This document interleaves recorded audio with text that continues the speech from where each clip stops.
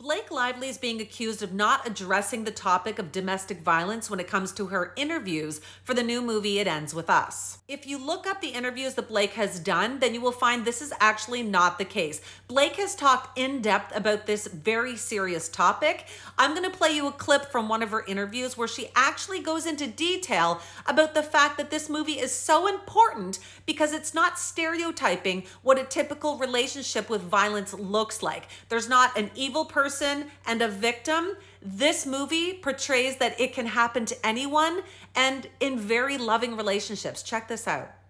She's full of like levity and life and humor, but this is also a little jaded given what she's experienced in her life. And she's open and vulnerable. She has all of those colors, but she's not a delicate flower. She's not a wilting lily. She is a strong, empowered woman. So she's someone that you would look at and go, well, especially given her history, you know, she comes from a family that, you know, a childhood that has some trauma in it. And you see her say, well, that's never going to be me. And then you meet her as an adult and go, yeah, she means it. She knows what to look out for. She's not going to repeat those patterns.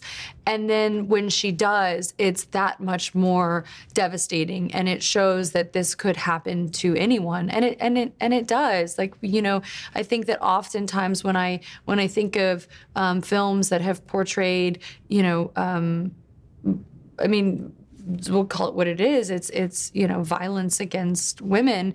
They often paint a picture that's a bit more black and white, where this person is clearly the villain and this woman is clearly the victim, and you could see like, how could she possibly experience that at this person's hands? Or when she does experience it, she's out right away and has a revelation. You don't normally see how gray it can be and how confusing it can be, and how you can be a woman with confidence and agency and know better and still not see all of the red flags that you should. And I think that, yeah, so it was really important to me